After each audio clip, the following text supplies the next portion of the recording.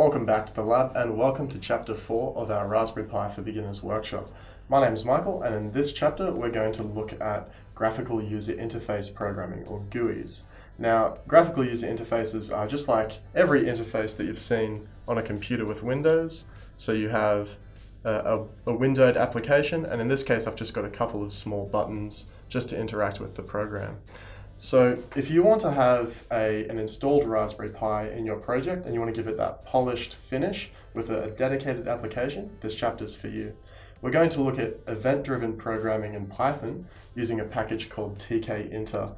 And that package is essentially the de facto standard for creating GUIs in Python.